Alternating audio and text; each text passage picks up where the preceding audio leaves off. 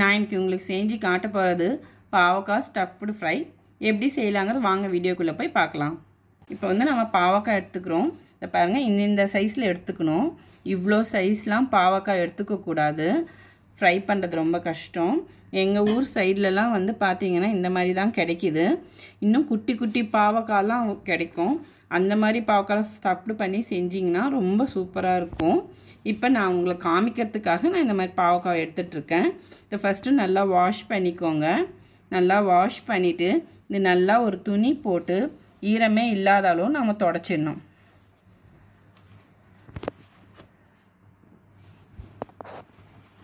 ஈரமே இல்லாதாலும் இந்த மாதிரி நல்லா தொடச்சி ட்ரை பண்ணிவிடுங்க.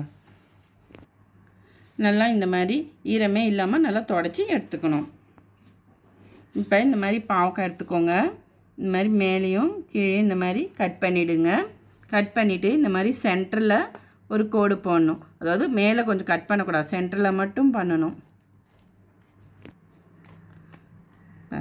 லைட்டாக இங்கே கீழேயும் கட் பண்ணக்கூடாது, மேலேயும் கட் பண்ணக்கூடாது. இந்த மாதிரி லைட்டாக கட் பண்ணிவிட்டு நம்ம உள்ளே இருக்கிற கொட்டையை இந்த மாதிரி எடுத்துடணும். பாருங்கள், இப்படி பண்ணிங்கன்னா உங்களுக்கு தெரியும். உள்ளே இருக்கிற கொட்டை இல்லாமல் நம்ம எடுக்கணும். இந்த மாதிரி நம்ம கத்தியில் வந்து லைட்டாக இப்படி உள் பக்கம் இப்படி சுரண்டினிங்கன்னா இந்த மாதிரி கொட்டையெல்லாம் பாருங்கள் எடுத்துட முடியும். அதாவது நம்ம உடைக்காமல் பண்ணணும். பெருசாக இருக்கும், முத்தலாக இருக்கும் பாருங்கள் கொட்டையெல்லாம். அதனால் இதெல்லாம் நல்லா எடுத்துடணும். அப்போ தான் நம்ம ஸ்டஃப் பண்ணுறதுக்கு நல்லா ஈஸியாக இருக்கும். இப்படி நல்லா பண்ணிவிட்டு விரலை விட்டு கூட நல்லா இப்படி நோண்டி எடுத்துடலாம். பாருங்கள், கொட்டை எவ்வளோ பெருசு இருக்குது பாருங்கள். பாருங்கள், இப்போ நல்லா ஓட்டை தெரியுது. இன்னும் கொஞ்சம் இருக்குது கொட்டை, அதையும் நம்ம எடுத்துடலாம். பாருங்கள், இந்த மாதிரி ஃபுல்லாக உள்ள கொட்டையெல்லாம் நான் எடுத்துட்டேன் பாருங்கள். உடைக்கவும் இல்லை, உள்ளே எடுத்துருக்கேன். இந்த மாதிரி கொட்டையை ஃபுல்லாக எடுத்துருங்க. இந்த மாதிரி எல்லா பாவக்கும் எடுத்து வச்சுக்கோங்க. இந்த மாதிரி நீங்கள் எல்லாத்தையும் உள்ளே இருக்கிற கொட்டையெல்லாம் எடுத்து இந்த மாதிரி எடுத்து வச்சுக்கோங்க. இப்போ ஸ்டஃபிங்க்கு தேவையான பொருட்கள் என்னன்றதை பார்க்கலாம். மிக்ஸி ஜார் எடுத்துக்கோங்க. தேங்காய் துருவல் நான் இதுக்கு தேவையான தேங்காய் துருவல் எடுத்துகிட்ருக்கேன். தேங்காய் துருவல் 1/4 மூடி எடுத்திருக்கேன்.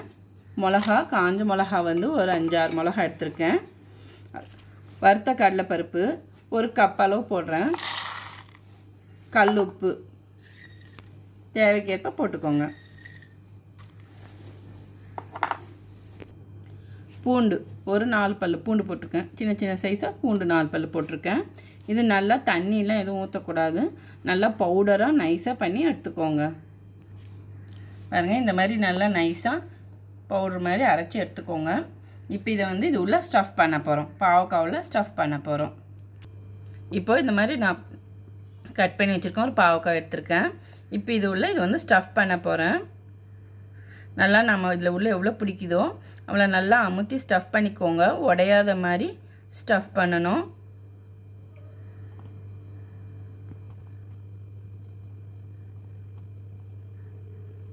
அப்போ மேல் பகுதி இந்த மாதிரி கொஞ்சம் மாவு விழும். அதெல்லாம் நீங்கள் அப்பப்போ தட்டி விட்டுட்டு நல்லா உள்ளே வந்து அமுத்தி விட்டுக்கோங்க.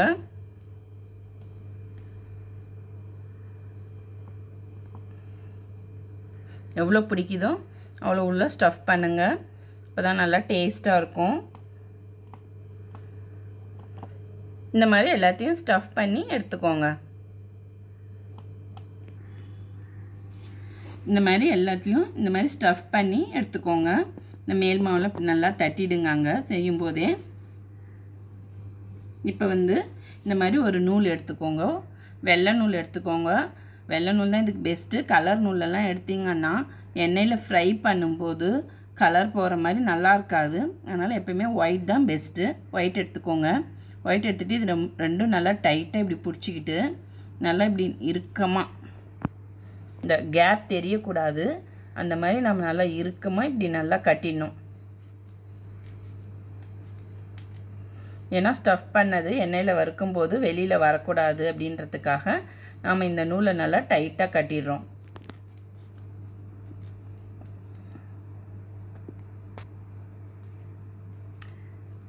அவ்வளோதான். மேலேருந்து கீழே வரைக்கும் ஃபுல்லும் கவர்ட் ஆன மாதிரி இப்படி கட்டிடுங்க. எல்லாத்தையும் அந்த மாதிரி கட்டி எடுத்து வச்சுருங்க. இப்போ இந்த நூல் முடியுது இல்லைங்களா? இந்த நூல் முடியும் போது இந்த இடத்துல வந்து நாம் அந்த பவுடர் பண்ணி வச்சுருக்கோம்ல அந்த மாவு இப்படி நல்லா அமுத்தி விட்டுட்டிங்கன்னா அந்த நூல் வந்து பிரிஞ்சு வெளியில் வராது. பாருங்கள், பாவக்காய் இந்த மாதிரி நல்லா கட்டி இந்த மாதிரி எடுத்து வச்சாச்சு. இப்போ எண்ணெயில் ஃப்ரை பண்ண போகிறோம். எப்படி பண்ணுறாங்க வாங்க பார்க்கலாம். கடாயில் எண்ணெய் ஊற்றி வச்சுருக்கேன், சூடாகட்டும். எண்ணெய் வந்து சூடாகிடுச்சு. ஃப்ளேம் வந்து மீடியமாக வச்சுக்கோங்க. இப்போ நாம் இதில் போடலாம்.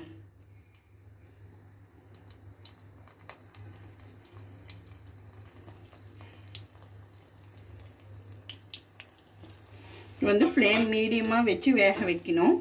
ஏன்னா வந்து ரொம்ப ஹை ஃப்ளேம் வச்சிட்டிங்கன்னா கலர் மட்டும் உங்களுக்கு சீக்கிரம் மாறிடும், உள்ளே வந்து உங்களுக்கு ஃப்ரை ஆகாது. அதனால் நீங்கள் மீடியமாக ஃப்ளேம் வச்சுக்கிட்டு நல்லா ஃப்ரை பண்ணி எடுக்கணும்.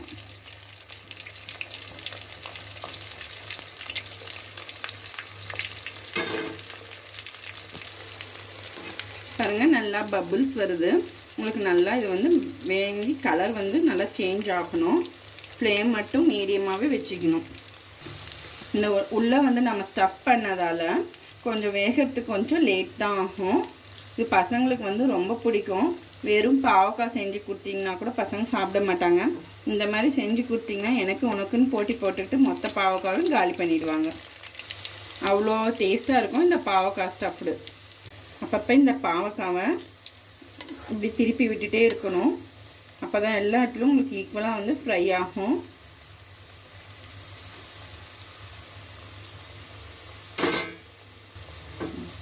பாருங்கள், கலர் வந்து கொஞ்சம் சேஞ்ச் ஆகிருக்கு. இன்னும் உங்களுக்கு கலர் மாறணும்.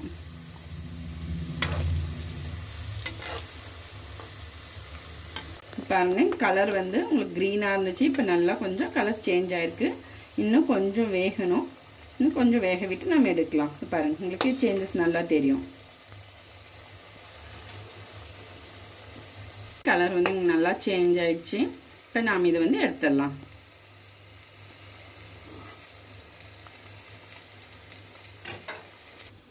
இந்த மாதிரி கலர் வரும்போது நம்ம எடுத்துடணும். பாவக்காய் நல்லா சூடு ஆறணும். ஆறின அப்புறம் இந்த நூல் எடுக்கணும். அது எப்படி எடுக்கணுன்றதை நான் காட்டுறேன். இப்போ கொஞ்சம் சூடு ஆறிடுச்சு. இப்போ நாம் இந்த நூல் எப்படி பிரிக்கணுன்றதை பார்க்கலாம். பார்த்திங்கன்னா இப்படி எடுத்திங்கன்னா இப்படியே வந்துடும் உங்களுக்கு.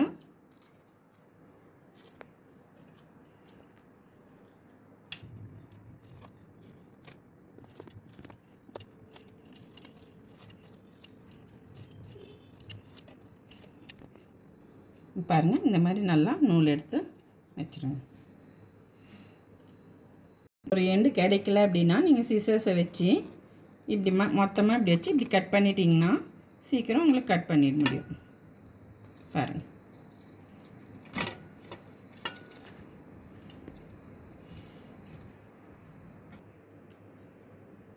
ஸ்டஃப்டு பாவக்காய் ஃப்ரை ரெடி. ஸ்டஃப்டு பாவக்காய் ஃப்ரை செஞ்சு பார்த்துட்டு உங்களுக்கு பிடிச்சிருந்துச்சுன்னா லைக் பண்ணுங்கள், ஷேர் பண்ணுங்கள், சப்ஸ்கிரைப் பண்ணுங்கள்.